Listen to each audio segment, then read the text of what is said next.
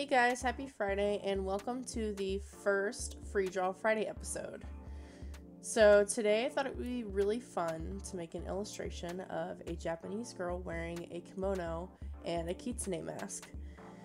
So I kind of got the idea from this from looking at papercraft artwork where there's lots of layering and depth, and I thought it would be really cool to see an origami pattern used in that medium. I'm pretty sure it's been done before, but let's give it a shot.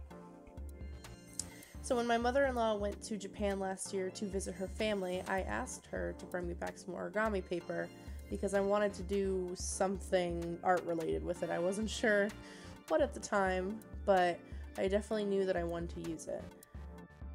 So I have since tried multiple times to make anything decent, and while it's not perfect, this was my best attempt so far. So I looked at a lot of different images of girls wearing kimonos, and at first I was going to try doing a really dynamic pose, but in the end I decided on something that was a little more simple and would show off the patterns of the origami paper. I tend to be really heavy-handed when I draw and push down hard on the paper. Probably should have done this on different paper, but by the time I realized I was too far into the art to change it. But I made this piece on Arch's watercolor paper. It's a pretty heavy paper, and I love using it, but probably not the best for what I was trying to do here.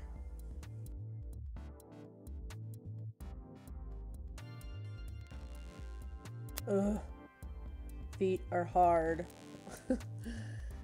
I should probably practice some more.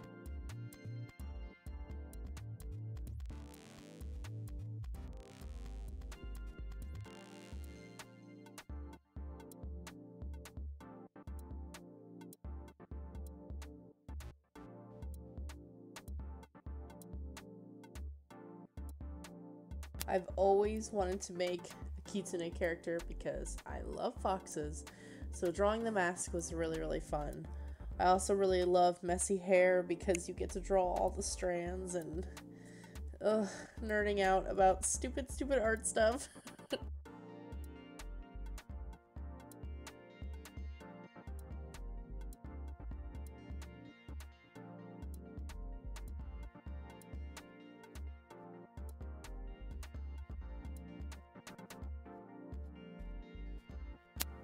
Oh my god, this light box. I love it. I got it for Christmas from my husband. It was on my wish list. The first time I saw someone use it was on a speed draw video on YouTube. And oh my gosh, it is so powerful, and it has a couple different light settings, and it's nice and flat. And if you like it, I will leave a link in the description to where you can buy it on Amazon if you guys are interested.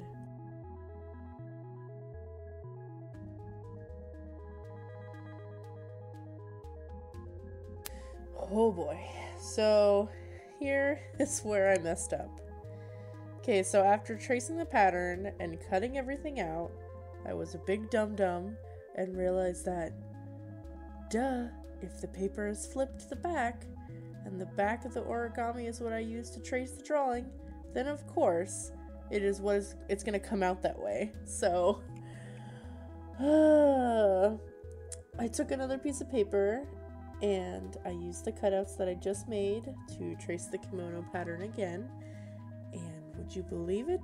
I did it a second time. So I just couldn't brain that day. I don't know what was wrong with me, but I spared you the footage of that. So after you see me fit the pattern onto the image and give that thumbs up, that was probably more for myself than anyone else. Like, good job, me. You finally did it, you big stupid head.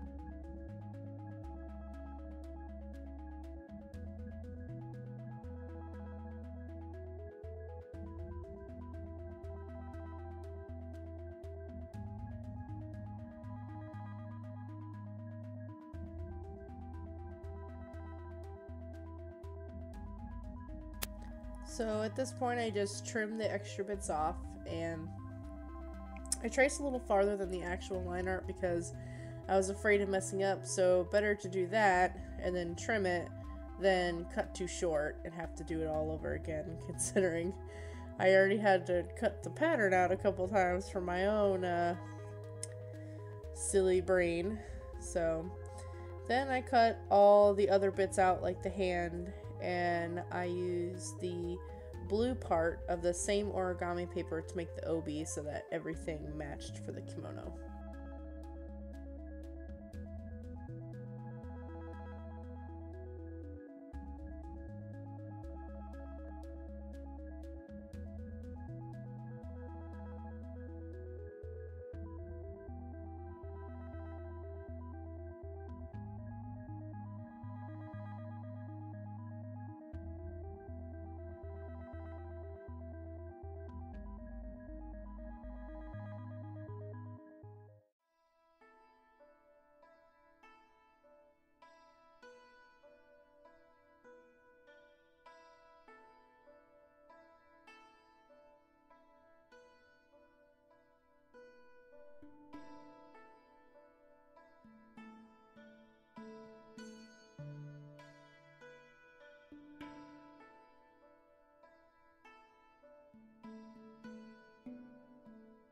Then I inked the parts that might get covered by the paper, but this is another part I probably should have waited a little bit on.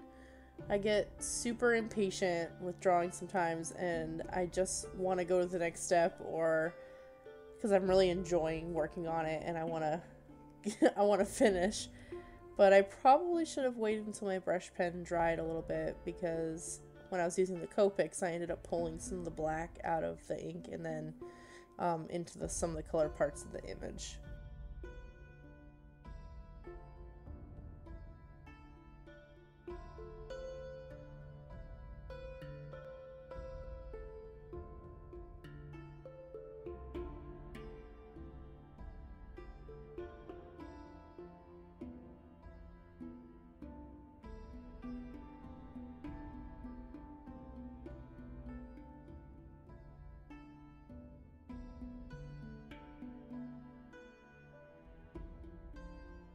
Glue, glue, glue, glue, glue.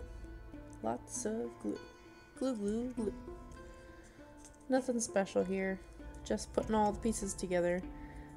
For this I just used, wait for it, Target brand glue. Wow. I've never really done something like this before, so if anybody has any ideas of a different kind of glue that I could use, that would really help me out if you want to leave a comment down below.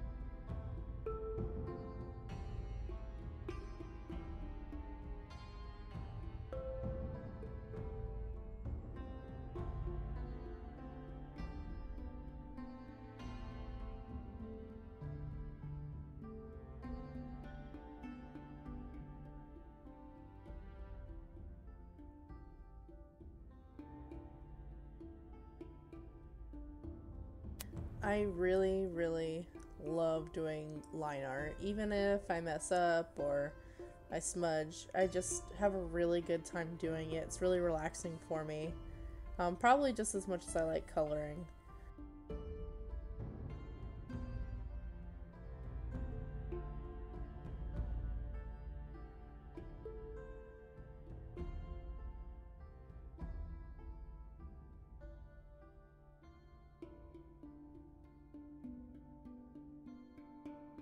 I should probably make a series on this. I have a couple stacks of different origami paper that I got from my mother-in-law that I could do a couple different kimono girls. Maybe I'll pick a couple different masks and try it out.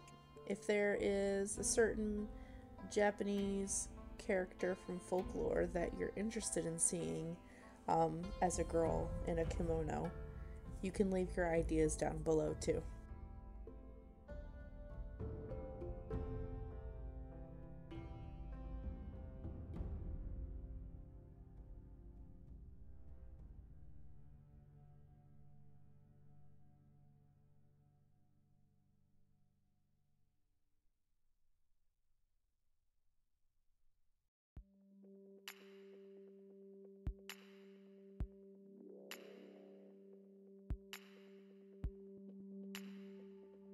Ah yes, that is a shot of me making an Instagram video.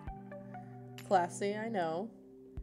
I could not seem to keep my head out of this shot. I kind of tend to get right on top of my drawing when I'm drawing. But anyway, if you want to follow me on Instagram, this image is already up there and finished. All you have to do is search for it. My username, Scomicmaker. So if you are into those things, you can watch me here or follow me on all my social media. I've got Instagram, Twitter, Tumblr, and I have my webcomic called A Day at a Time on Tapas, Webtoon, and smackjeeves. Links for all of that are in the description. Did I mention that I love messy hair? Because man, do I love it.